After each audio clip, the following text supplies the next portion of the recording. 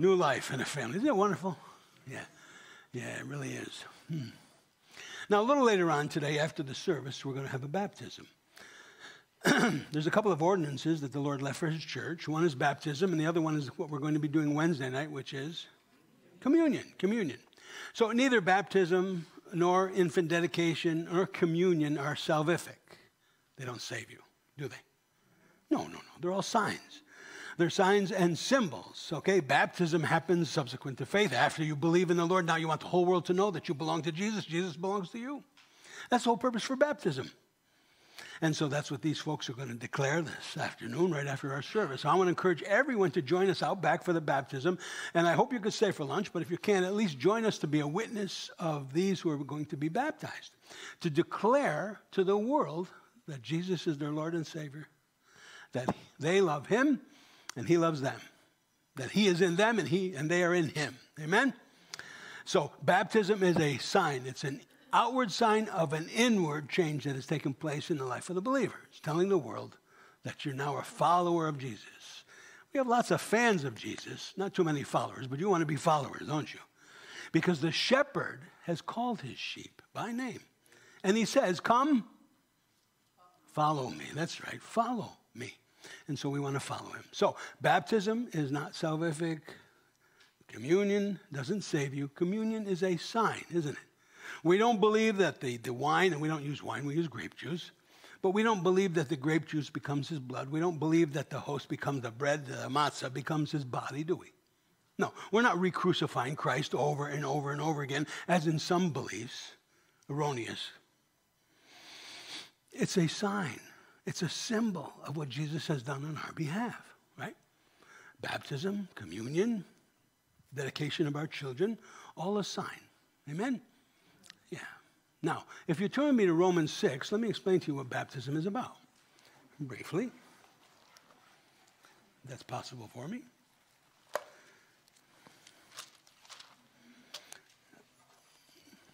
Several of the fellows went on a men's conference yesterday up in Nashville. We had a wonderful time, didn't we? During the Q&A, one question was asked about someone who had an addictive sin problem. And there's no better answer than what we find right here in Romans chapter 6 to whatever it is you might be struggling with. You know. Now, I got to be honest with you. I've been walking with the Lord for 40 years. I only have 3 sins left to deal with. The pride of life, the lust of the flesh, and the lust of the eye. Everything else I got covered, you know. But that's true for all of us, isn't it? Yeah. Now, you can be free of those chains. You can be free of those things that might be plaguing you, besetting sins we call them, by focusing on the shepherd, by focusing on the sheep, the shepherd of the sheep, Jesus, and you'll be free of those chains. Now, if you focus on your problem, what's going to happen? It gets worse. You get depressed, despondent, and despair. Why? Because the flesh will never conquer over the flesh, will it? No, never. But focusing upon Jesus, and we can conquer over everything that plagues us in the flesh. And basically, that's what our baptism describes. Is a sign to the world. Look at chapter 6 of Romans. What shall we say then? Shall we continue in sin that grace should abound? No, certainly not. Perish the thought. Never.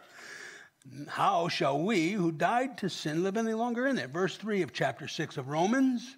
Or do you not know that as many of us as were baptized into Christ Jesus were baptized unto his death? So your baptism is a symbol that you identify with the death of Christ upon the cross, that he died on your behalf. He did for you what you could never, ever, ever, ever, ever have done for yourself.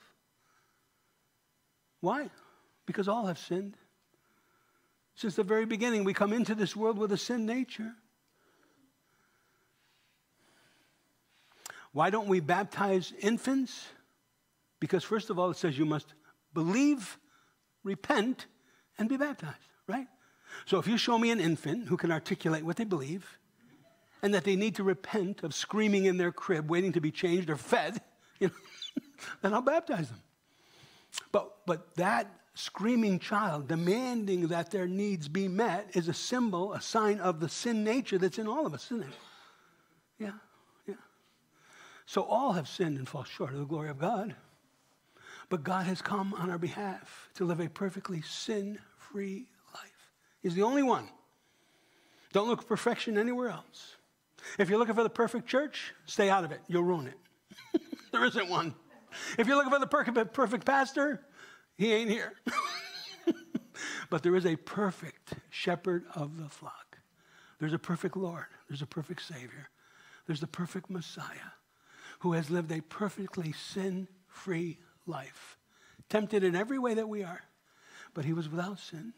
Do you understand that? Even Mary, his mother, in her Magnificat said she needed him as her Savior, for she sinned as well, didn't she? The sin nature. Now, sinning doesn't make us a sinner. We sin because we are sinners. I use the expression of my dog. My dog barking make him a dog? No, he barks because he is a dog. It's his nature. And so ours too. But we conquer over that sinful nature and the consequence of our sin through faith in Jesus Christ by believing in your heart. Do you not know that as many as were baptized into Jesus Christ were baptized into his death? Therefore, we who were buried with him through baptism unto death, that just as Jesus Christ was raised from the dead by the glory of the Father, even so we should also walk in the newness of life. Wow, it's quite an amazing thing that Jesus Christ rose from the dead, wasn't it? And how did he raise from the dead? By what power? By the power of God, by the power of the Holy Spirit. It's called the dunamis, dynamite power. The dunamis of God rose Jesus from the dead. Do you know? Listen to me. Do you know that same dunamis power, that same dynamite power resides within you who believe? If you believe in your heart, that the Holy Spirit changes everything, doesn't he? Yeah. 40 years ago when I came to the Lord, he has changed continuing to change every. Now, it doesn't happen all at once, because if it happened all at once, what would happen? The shock will kill you, Jackson. If he changed all of you at once, you wouldn't know what to do with yourself, would you? No. But it's a progressive sanctification that's taking place, where every day and in every way, Jesus Christ is becoming more and more the master of my life, the center of all that I am, and more manifest that I become more and more Christ-like. It's a process. Justification happens immediately. Boom, you're justified, declared righteous. Why? Because of your faith in Christ, not because of anything you've done. Because you believe in your heart what Jesus has done for you, that he did live that perfectly sin-free life, that he was crucified, died, and was buried. Oh, but he didn't stay in the grave, did he? No, 3 days later, he arose from the grave and ascended unto the Father and said, hey, I'm coming back. Hey, we're going to get some T-shirts printed up. It's going to say, normal isn't coming back, but Jesus is. Are you ready? Yeah. Therefore, we were buried with him through baptism unto death, that just as Christ was raised from the dead by the glory of the Father, even so we walk in the newness of life. So we have that dunamis power, the power of the Holy Spirit to walk in a new life. We don't have to be bound by those chains, by those sins any longer. Now, you can choose to participate and you render yourself ineffective for the Lord, but you can choose to follow Jesus and tap into his power, his life, allowing it to live through you, him to live through you, to where you conquer over those sins. That's what he's going to talk about next.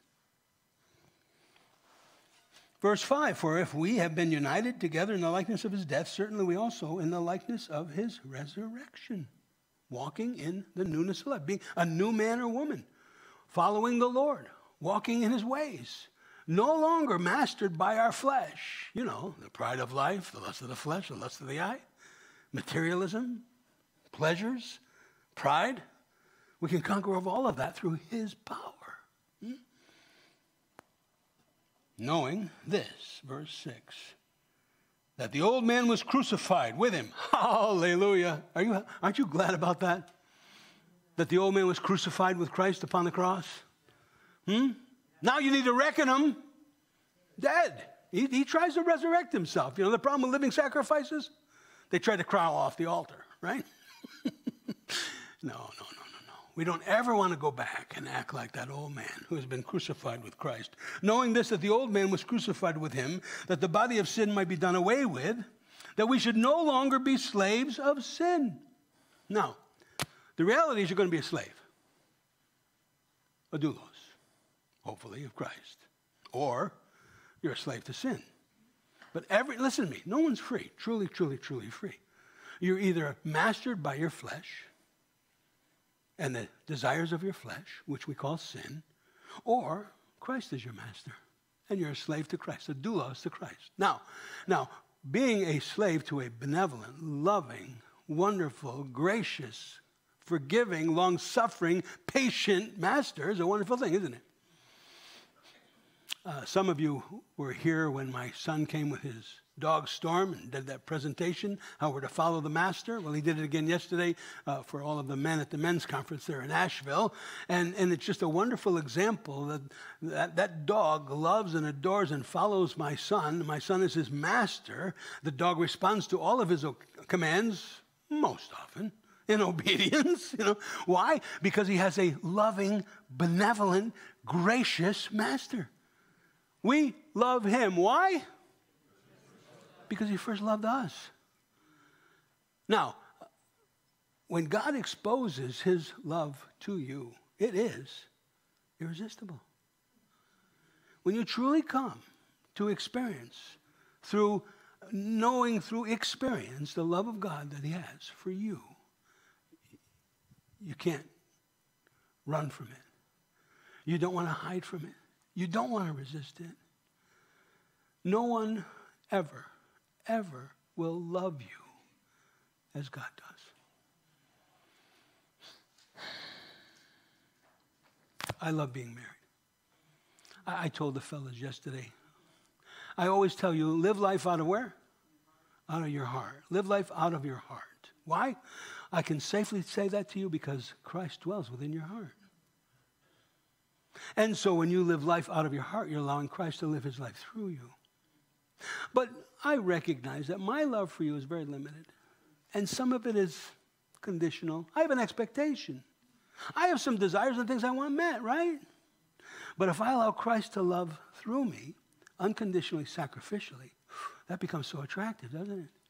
And then I don't expect anything from you. I don't ask anything from you, but it's all about what I can give to you and vice versa. That's when marriage becomes heaven on earth.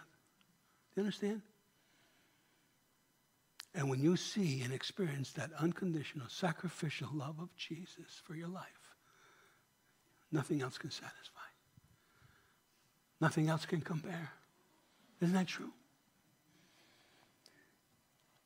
And I have to say, I see it displayed in so many of the couples in our chapel family here. Verse 7, for he who has died has been freed from sin. Now, if we died with Christ, we also believe that we shall also live with him, knowing that Christ, having been raised from the dead, dies no more. Death no longer has dominion over him. For the death that he died to sin once for all.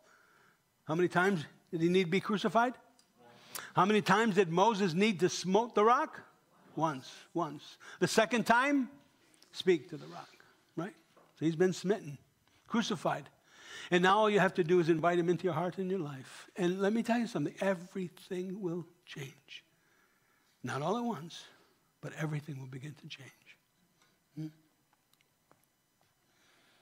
For the death that he died to sin once for all, but the life that he lives to God. Likewise, verse 11, now this is what's important. Set your mind on it. Likewise, you also reckon yourself to be dead indeed to sin, but alive to God in Christ Jesus our Lord.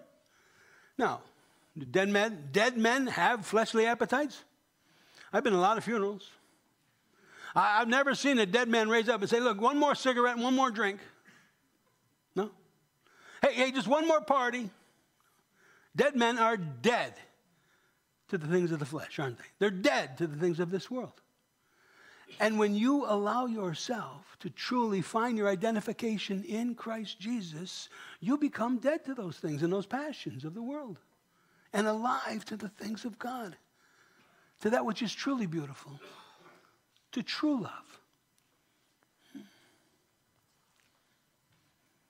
Therefore, verse 12, do not let sin reign in your mortal body, that you should obey its lusts. This is indicative that you have a choice now. You see, before you were a slave to sin, you had no choice. You had to obey the appetites of your flesh.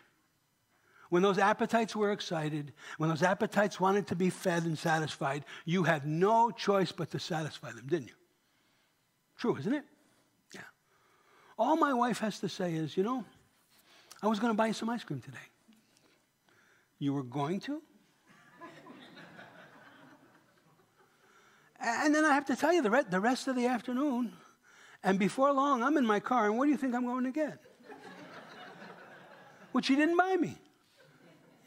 Now, had she not said anything, it might have slipped my mind, probably not, but it might have, Listen, indicative here is you have a choice now. You can choose to put your focus on Christ and things above and spiritual things and true love and giving yourself away to others so that they would see the beauty and the love and the compassion, the long-suffering of Jesus. Or you can choose to enjoy the pleasures of flesh for a season. You're free now. You're free to serve the Master, and the rewards are indescribable. Or you're free once again to try to indulge your flesh, where there is no profit, no future. Therefore, do not let sin reign in your mortal body, that you should obey its lusts. Verse 13, do not present your members as instruments of righteousness, unrighteousness to sin, but present yourself to God as being alive from the dead, and your members as instruments of righteousness to God. For sin shall not have dominion over you, for you are not under law, but under grace. You see, the law simply showed us what sinners we were. You know how it works. Don't touch wet paint. What do? I wonder if it's true. Stay off the grass. 55.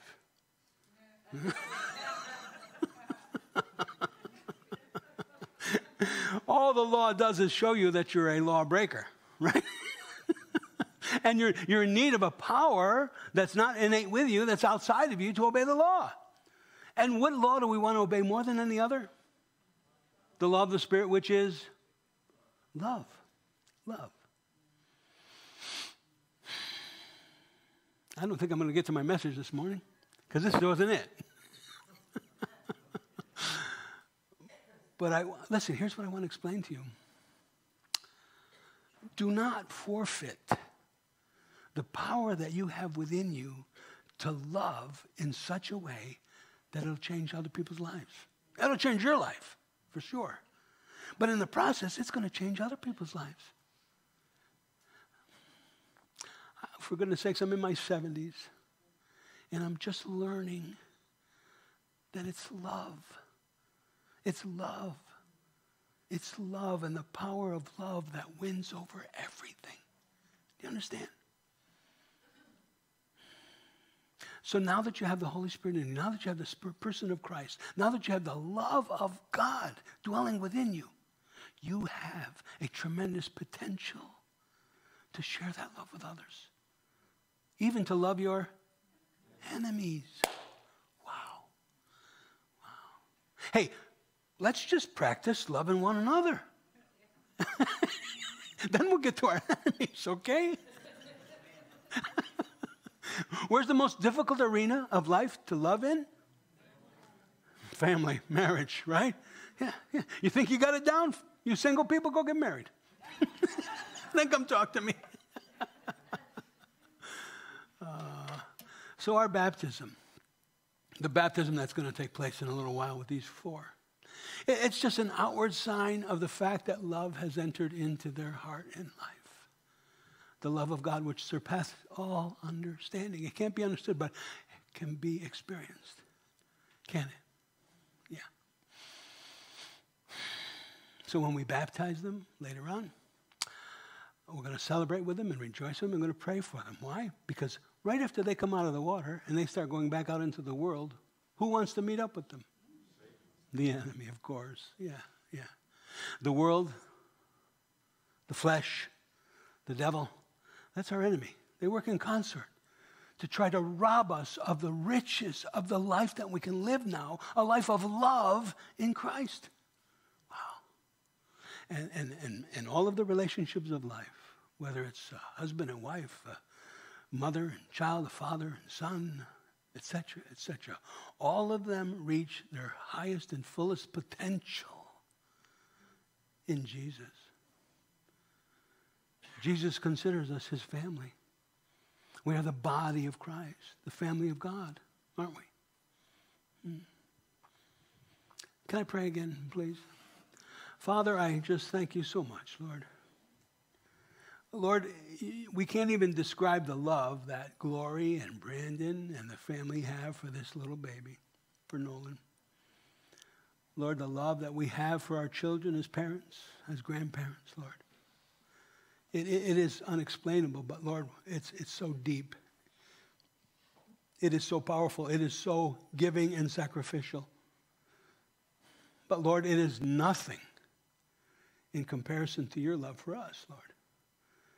Lord, I sat down one day and I started to meditate, to contemplate this love. And Lord, I love my son. I love my wife. But Lord, my love for my son and my love for my wife is compared to your love for them is hatred. There's not even a comparison, Lord. As I have grown to understand and experience your love. There's no greater power in all of earth, all of heaven or earth, Lord. For God so loved the world that he gave Jesus, the lover of our soul. And so, Lord, may Nolan just grow and be nurtured and mature in this love. And Lord, for those who are going to be baptized this afternoon, for Micah and Levi, Gigi and Anna, Lord, declaring to this congregation, to the world, that they have allowed your love to enter into their hearts and lives, Lord. That love of salvation, that rescue from ourselves, rescue from our flesh, rescue from our selfishness. To live a life that is Christ-centered, others-centered, Lord. Empower them to do that. And Lord, bring us back to the time when we were baptized, when we declared to the world our love for you, that you are ours and we are yours. And Lord, renew within us a desire to set you free, to love others through us, Lord. And to love our enemies, Lord. To love the unlovable. And this morning, I just want to lift up a special prayer for Nikki. As the doctors are removing her bandages this morning. And for the first time, she's really going to see what has happened. But Lord, I pray that she sees well beyond the damage of her flesh, the scars, the deformity. But Lord, she would look to you and recognize that her identity is in you, Lord, and the beauty is way beyond the skin. It's deep within the heart, Lord. And I pray that you'll give her such a soundness of mind, Lord, such a confidence in her relationship with you, Lord, that none of this would shake her, Lord. Lord, I pray your Holy Spirit just wrap yourself and your love and your assurance, Lord, around her mind and her heart right now. Be with her, Lord. Lord, I live with a woman. I know what it's like when she has a bad hair day. Lord, we do intercede, all of us, right now on behalf of Nikki, Lord. Be there in that room right now. Be present in her mind and her heart, Lord, and do not shake her confidence in your love, that great love for her. We ask all this in Jesus' precious name. And everyone who agrees said, amen. Amen. Well, I got a few minutes, so we'll broach John chapter 10, because that's where we are this morning. And John chapter 10 is really a fulfillment of an Old Testament prophecy. Jesus makes 7 I am statements about himself. Remember, the Gospel of John was written to prove what? The deity of Jesus Christ. Right. The Gospel of John was written to prove beyond a shadow of a doubt that Jesus Christ was God. because there was some doubt in that. And unfortunately, that doubt even exists to this very day, where some people believe that Jesus was a man who represented God, but that he wasn't God himself. John wrote the gospel to prove beyond any shadow of a doubt that Jesus was in fact God, not only by the statements he made doctrinally, theologically, but by the things that he declared that Jesus did. He picked 7 very specific miracles that Jesus performed that showed his power over nature, over life and death, over disease, that he was the Lord of heaven and earth, omnipotent, all-powerful, right? Well, here we come to this place where he makes 7 I am statements about himself, declaring his deity. We've already covered 2 of them. This is the 3rd. What were the first 2? I am the bread of life. I am the light of the world. Those are the first 2. I am the bread of life. He fed 5,000 people with 5 little barley loaves and 2 fish. How did that happen? The power of God. He found 5,000 men specifically, besides women and children, so they believed the crowd that he fed that day was well over 20,000, showing his power over nature, over physical laws. What was the second miracle? The second I am statement? I am the light of the world. And we went back to the beginning of Genesis. In the first 3 verses of the first chapter of Genesis, you have the Trinity, right? Right? Elohim, God, Elohim, in the beginning, bara, created the heaven and the earth, right? Bara means created from nothing. That Hebrew word means he created without any pre-existing materials. He just spoke it into existence. You need to recognize how powerful our God really is. That's the God that loves you. That's the God whose power is limitless in caring for you, providing for you. And then it says, and the Spirit of God hovered over the darkness and the deep in the beginning of creation. So we see the Holy Spirit there. God the Father, bara, the Holy Spirit. And then it says, and then he brought forth the light. And he said, light be, literally 2 words in Hebrew, light be. Boof. That was before the sun, the moon, and stars were created. Well, who was that light? Jesus, right from the very beginning, the Trinity. Elohim. Elohim is a name for God, which is a compound unity. El is singular. Elah, E-L-A-H, is dual form. Elohim, 3 or more. Compound unity. The Father, the Spirit, the Son, as the light of the world. Now, when he says, I am the I am, what is he representing? What is it symbolic of? The tetragrammaton. What's a tetragrammaton? The Hebrew 4-letter name for God, which the Jews won't even try to pronounce, right? Because they revere God and his name so much. When they refer to God, what do they say? Hashem. Simply Hashem, the name. For fear they would mispronounce the name of God. You know. Now he's going to say, I am, did you read ahead? The good shepherd. The good, this analogy, this metaphor of the shepherd and the sheep. It's throughout the Bible, isn't it? Who are some of the earliest shepherds in the Bible? Abraham, David, Isaac, Jacob. Yeah. And so throughout the Bible, God is referred to as the shepherd, Israel, his people, in the Old Testament as the sheep. Now, in the New Testament, Jesus is the shepherd, the good shepherd, the great shepherd, spoken of in Hebrews, right? The chief shepherd that First Peter talks about, of the flock. And who might the flock be? You. It's Jew and Gentile. But you see, that shepherd analogy that was used quite often among the leaders in the nation of Israel in the Old Testament, the kings were considered the shepherds of the people, the priests, the shepherds, and some of the prophets were even called the shepherds of the flock. But how many misrepresented God? How many false prophets have come then and since, right? How many selfish kings? How many good kings were there in the northern kingdom of Israel? Zero. In all of the southern kingdom, how many good kings? And how many reformers? Wow, you're so smart. But so often, there were so many false prophets. Jeremiah came against them all, and they murdered him. So many selfish kings, and all these kings wanted to do what, aren't we glad we don't have political leaders any longer that just live for themselves and enrich themselves? And then the plurality of false messiahs. Oh boy. Even in our contemporary period. How many false messiahs were there? Have there been? Even today's day, there are men who claim to be Messiah. And gullible people who are following them, not knowing the Word of God. Jesus comes into this scene. When we finish chapter 9, what miracle did he perform?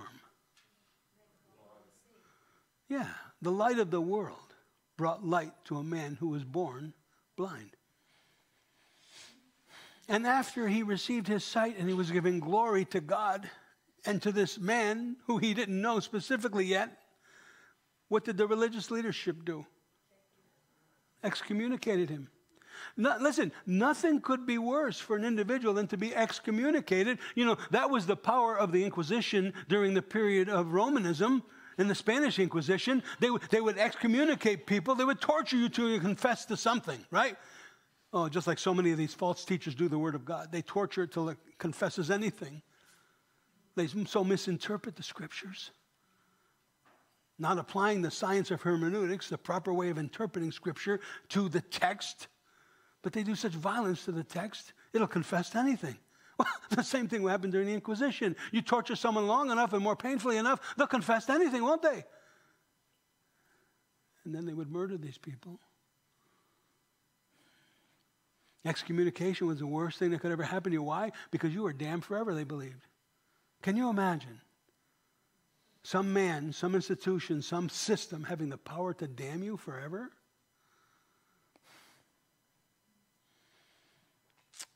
Hell. Eternal damnation. Who was that created for? Satan and his demons. It was never created for man. Ponerology, you know what that is? Ponerology? Hamartology, you know what that is? Hamartology is the study of sin.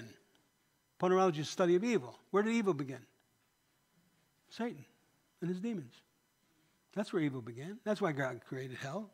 Eternal damnation, not for man. It was never, ever, ever created for Nolan. It was never created for that baby.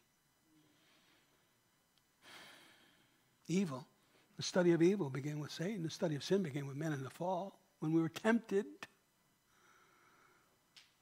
And God could have scrubbed the whole place, start all over. But he loves you so much, he wouldn't live without you. And he sent Jesus to be the Savior of your soul. Isn't that wonderful?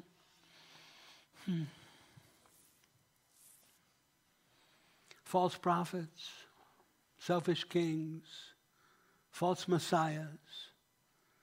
And so what Jesus is going to do here, he's going to seek out that one who was excommunicated, who erroneously would have believed and would have been taught that he is damned now forever. Because he's been excommunicated by these religious leaders, these Pharisees, these judgmental, legalistic, hard-hearted legalists, violating the law of God, the law of the Spirit, which is love. Love. So Jesus seeks this man out. Remember the end of chapter 9? Jesus finds him. Who was lost, you or Jesus? You. You didn't find Jesus. Jesus is the good shepherd who leaves the 99 and 9 to seek out the... And then he calls that one by name. That's exactly what he did for you, didn't he? Hey, I didn't find Jesus. Jesus found me. Like the old country preacher said, I did all the sinning and the running, and Jesus did all the saving and the chasing. Yeah. But if you turn with Ezekiel chapter 34 for a minute.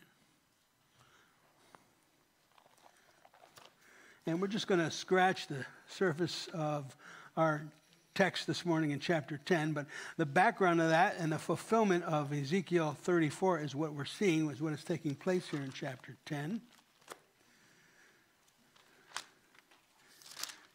So many, I said chapter 34 of Ezekiel. So many contemporary teachers, they're not even teachers, contemporary cheerleaders, motivational speakers are encouraging the church to unhitch or disconnect the Old Testament from the New, and they just focus on what they believe is the reinvention of Christianity or the real Jesus. You tell your children not to stick anything into the light socket, right? Because they're going to get hurt. And if I tell Gail to plug an appliance into the outlet, she knows she needs to do that in order for the appliance to function. If I say, well, I read something that says you need a 110 outlet or a 220 outlet, okay, I can understand that. That's what I need to plug this into. But I really can't understand electrical theory until I study electrical theory, right? And then I can really have an understanding of it, and I can begin to really understand electrical circuitry and start to be able to work with it far more effectively, right? Well, when you disconnect the Old Testament from the New and all you have is the New, you just know where you need to plug in the appliance. We really don't understand why it works that way. You understand? And that's how much they're missing. Goodness. So in order to understand what Jesus is declaring here in chapter 10 of John's Gospel, you need to have some understanding of God's condemnation of the false shepherds in the Old Testament and the promise of the new, the good shepherd, the chief shepherd, the great shepherd who would be coming. And that's what you see here in Ezekiel 34. So look with me there in the time remaining. Do you have a heading over verse 1 of chapter 34? Anyone? What you all said. One at a time. The false shepherd. Somebody else. Irresponsible shepherd. Prophecy against these false. Now listen, today we have a plethora of false teachers and false shepherds and false prophets. Just get on YouTube. And listen, how do you know when you have a wolf or a wolfette among the sheep?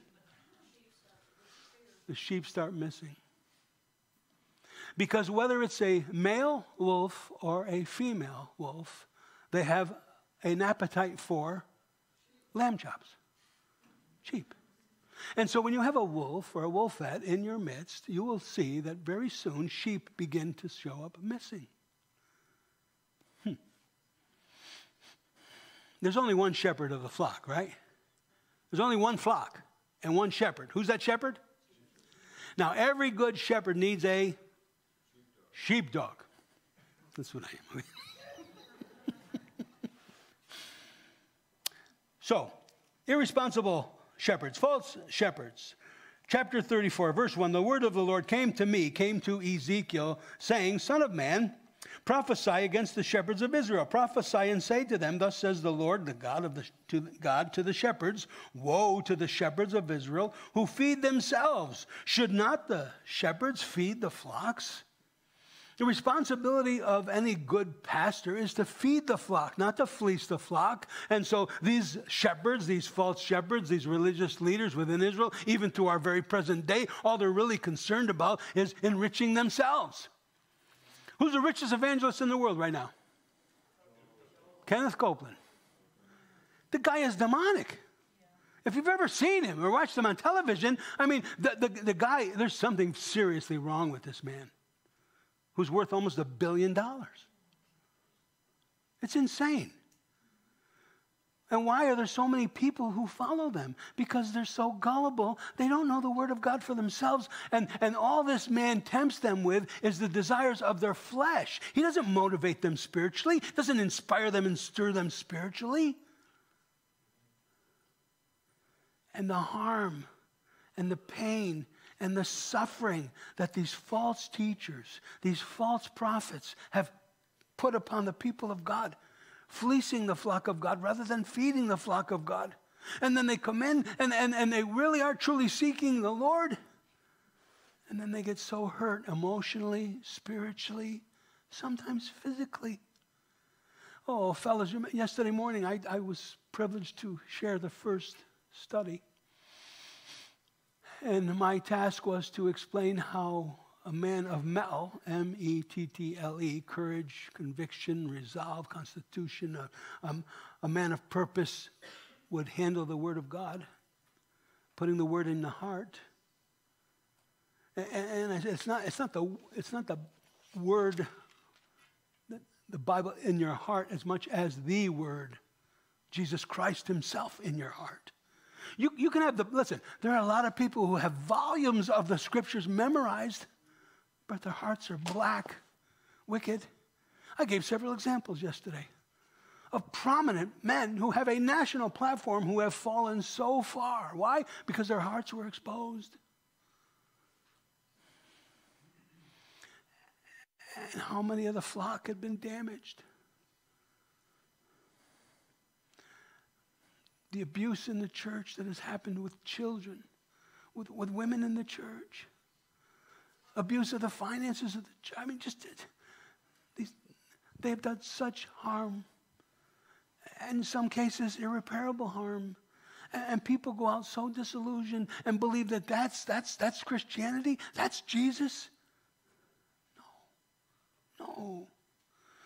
Don't let some perversion distort your view, your experience, your understanding, your coming to the true Jesus, the real Jesus, not this fake Jesus of the contemporary world we live in.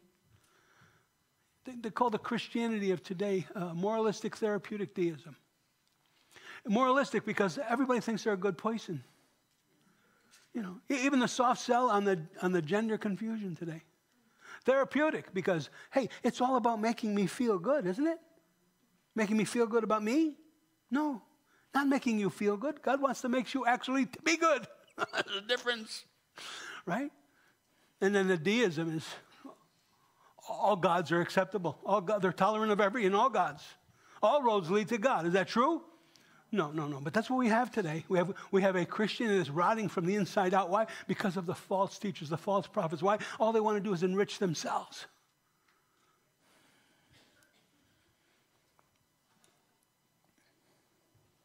They're trying to present an environment that's acceptable to everyone so that they can get a little piece of everyone, right?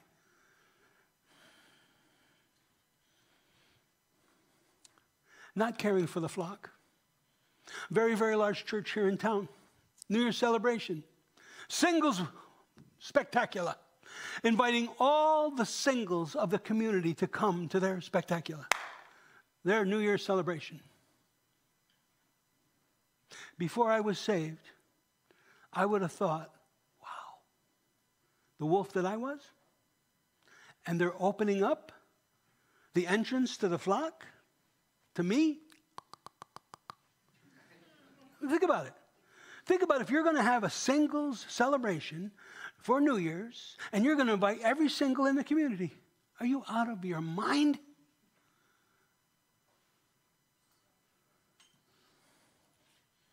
That's not a shepherd. That's a hireling. That's a false shepherd. This is what Jesus is coming down on.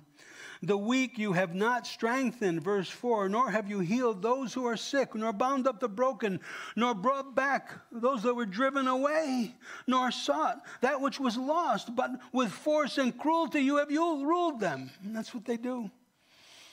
Speaking of one man who had a national platform, a worldwide ministry. I mean, he's fallen because of his narcissistic, egotistical abuse of the people, his staff, the people in the church, and his appropriate use of finances. And the guy's a great teacher. Just got a black heart. His heart was for himself. And so they were scattered because there was no shepherd, and they became food for all of the beasts of the field. And they were scattered. My sheep wandered through all of the mountain on every high hill. Yes, my flock was scattered over the whole face of the earth, and no one was seeking nor searching for them. Therefore, you shepherds, hear the word of the Lord. As I live, says the Lord God, surely because my flock became a prey, my flock became food for every beast of the field, because there was no shepherd, nor did my shepherds search for my flock. But the shepherds fed themselves and did not feed my flock. Therefore, O shepherds, hear the word of the Lord. For thus says the Lord God, behold, I am against the shepherds, and I will require my flock at their hand. I will cause them to cease feeding the sheep, and the shepherds shall feed themselves no more. For I will deliver my flock from their mouths, and they shall no longer be food for them. That's all they see them as. A means for gain, manipulating them, emotionally stirring them. See how they could use them and abuse them. Then he talks about God is going to provide. Now this is yet to come. This is precisely what we see in chapter 10, that Jesus is the fulfillment of that great, good chief shepherd that God is going to provide for his people. Verse 11, for thus says the Lord God, indeed, I myself will search for my sheep and will seek them out. As a shepherd seeks out his flock on the day he is among the scattered sheep, so will I seek out my sheep and deliver them from all of the places where they were scattered on a cloudy and a dark day. What's that cloudy and dark day? In your leisure, go read Joel chapter 2. It's the day of the Lord.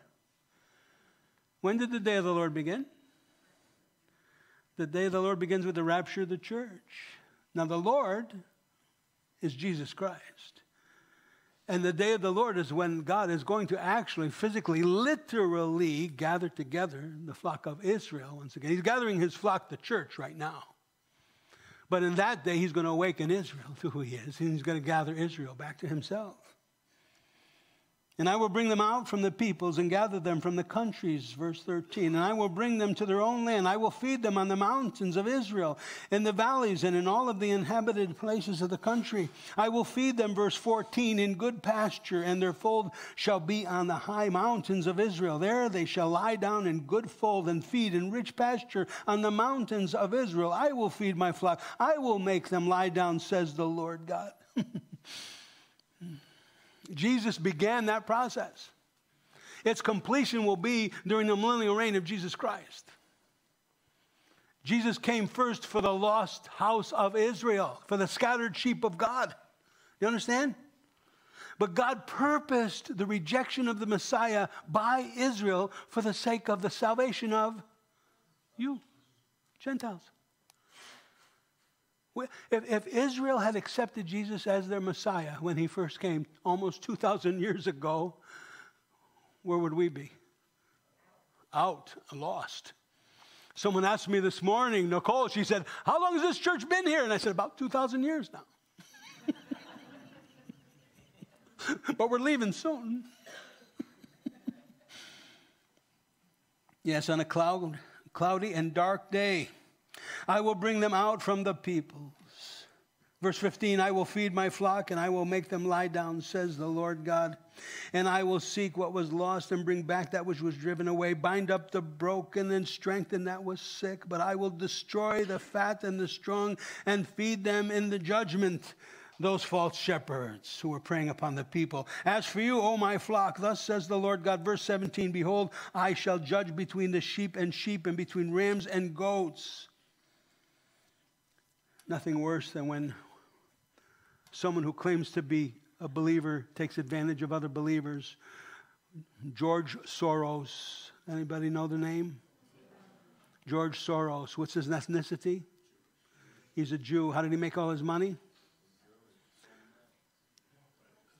Betraying his own people. His father and he, particularly his father, began it, confiscating all of the Jewish wealth during the reign of the Nazi regime. They collaborated, his father and he collaborated with the Nazis on the confiscation of all of the wealth and the property and the art treasures of the Jews there in Germany. That's how they gained their wealth. That's how he got all his money. Now, there's a special place in Gehenna for him who would betray his own. That's what he's talking about here. I will judge between sheep and sheep. Those of the flock of Israel, who are Israel. And the goats. Verse 18. Is it too little for you to have eaten up the good pasture, that you must tread down with your feet the residue of our pasture, and to have drunk of the clear waters, that you must foul the residue with your feet? They were taking advantage of the flock, destroying the flock, pouncing upon the flock, taking all that was good and leaving them the crumbs that were behind and the polluted water to drink. But as for my flock, they eat what you have trampled with your feet, and they will drink what you have fouled with your feet. Therefore, thus says the Lord God to them, behold, I myself will judge between the fat and the lean sheep, because you have pushed with the side and the shoulder, butted with the weak ones with your horns, and scattered them abroad. How is all these politicians have become so wealthy? How is it all of them suddenly overnight have become such friends with the Chinese? Universities secretly taking funds from the Chinese and not disclosing it to the government at all. University researchers and professors selling these secrets to the Chinese. Businesses now in bed with the Chinese. Why is it these high-tech moguls don't say anything about the oppression of people in China, yet they work in concert with the Chinese, helping the Chinese in the latest technologies for their military endeavors? Academia, business, government. What about sports? Who's the NBA beholding to now? China. Is that not unbelievable? And the rich seem to get richer, and the evil seem to celebrate in their evil. But let me tell you, listen to me. With what we're reading here and what we know to be true, every devil gets their due. Make no mistake about it. And every saint, their reward. Why? Because like Juliana this morning, we play music for the Lord, don't we? Yeah. We live our life for the Lord now, not for riches, not for filthy lucre, right? But to be pleasing to the Lord. And one day, do not grow weary in doing good. Why? Paul said, in due season you will reap your reward. But it's not here, it's there. It's there. That's what he's promising us now. I must finish quickly.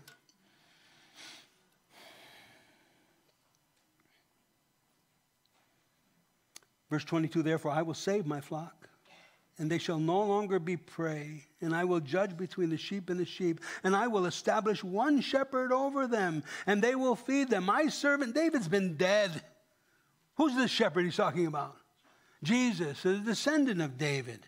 And he shall feed them and be their shepherd, and I, the Lord, will be their God. My servant David, a prince among them, I, the Lord, have spoken. I will make a covenant of peace with them and cause wild beasts to cease from the land, and they shall dwell safely in the wilderness, sleep in the woods. And I will make them, the places all around my hill, a blessing, and I will cause showers to come down in their season, and there shall be showers of blessing, the former and the latter rains which have returned in our day. Wow. God is going to be the shepherd of his flock in caring for them. Not just the Jew, not just Israel. This goes way out into the period that we're in right now in John chapter 10, where Jesus is the shepherd of the flock, the great shepherd. There's only one flock, one Lord, one shepherd, one baptism, one faith, one hope. Isn't that true? Yeah. And no one has to be outside of that circle of love. No one. You choose to be. All you have to do is receive the gift of God in the person of Jesus Christ for the remission of your sins, to be redeemed. Redeemed from the marketplace of sin, redeemed from the destiny of eternal damnation, and now purchased of God and become his flock, his child. Just like little Nolan, in your care for a little while. But our prayer is that he gives his heart one day to the chief shepherd. Or maybe even better yet, the chief shepherd comes before he reaches that age. I'll finish the chapter and we'll end here. And that the trees of the field shall yield their fruit, and the earth shall yield her increase. They shall be safe in the land. And they shall know that I am the Lord, when I have broken the bands of their yoke and delivered them from the hand of those who enslave them. Yeah, to some extent, these young people are right. The capitalism has economically enslaved a lot of people. Yes, it enriches those who are aggressive and those who work hard to some extent, but there's a lot of inequity as well, isn't there? You can be born into privilege. The most entitled, the grossest display of an entitlement family on the face of the earth is who? The monarchs and kings and queens of England. That's the grossest display of an entitlement family. How fair is that if you were an Englishman, born in poverty, but you had this blue blood, born in wealth, opulence, privilege, you know. So there is some argument to the fact that there is an inequality, isn't there? Now, I do believe in hard work. You work hard, and it'll pay off for you in the long run. But believe me, God has not brought about the economic system that we're in today. This is not his system. When he has his way, it's going to be a benevolent dictatorship. Listen to me. Don't misunderstand me. It's going to be communism in its purest form. You understand? All equally sharing in the labor and the blessings.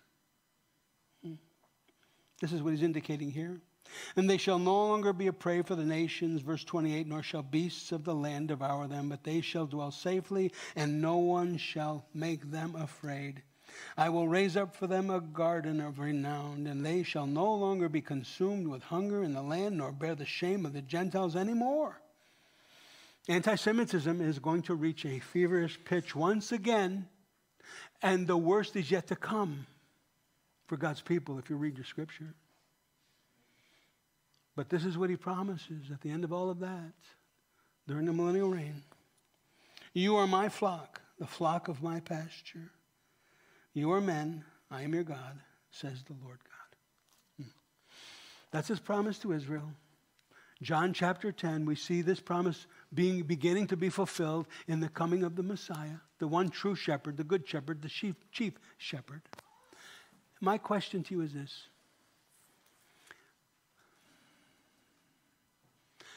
It was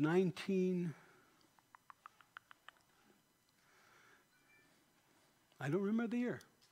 I was in Belize. You know the country of Belize? Anybody know where Belize is? Belize, they're English speaking. It was an English colony at one point. I was in a church in Belize worshiping. And this older man, this Belizean, come up to me after the service. He wanted to introduce himself. He was speaking in that Belizean, Jamaican kind of an accent. And he says, Man, let me ask you one question, man. You know the 23rd Psalm? Oh, yeah, I know the 23rd Psalm. Now let me ask you another question, man. Do you know the shepherd of the 23rd Psalm? I said, yes, I do. No, man, no. I'm asking you, not here, man, but here. Do you know the shepherd of the 23rd Psalm, man? And he was very serious about it, you know. I know exactly what he's talking about. It's exactly what I preached yesterday, didn't I? Yes, here in my heart, I know that he is the shepherd of my soul. My question to you this morning, I'm sure most of you probably know the 23rd Psalm. The Lord is my, I shall not. And if truly the Lord is your shepherd in your heart, man, you will never want. Because he'll become your ever-becoming one. That's what that name means, the I am, the tetragrammaton of God. The I am means he is I am whatever you need me to be, I am. I'm your ever-becoming one. Is he your shepherd, man? Do you know him in your heart? There are 4 who are going to declare that this morning in the back. I pray you have already. But if you've never been baptized, if you've never really surrendered your life to the Lord Jesus Christ, it's not that you accept him. Mm-mm. He will accept you if you offer yourself to him. If you're new here, did you miss the collection plate? Did they not pass the plates? We don't pass the plate here, do we? We never have we? No. Why don't we pass the plate? God will take nothing from you. He receives what you offer him. Do you understand the difference? The false shepherds, they take, and they take. And this third offering this morning is for the parking lot. No, we take nothing from you. God receives what you offer him. And what is it you should be offering him? Your heart. Everything. Pastor David, you got a closing song? And I'll meet you out in the back. Shall we stand?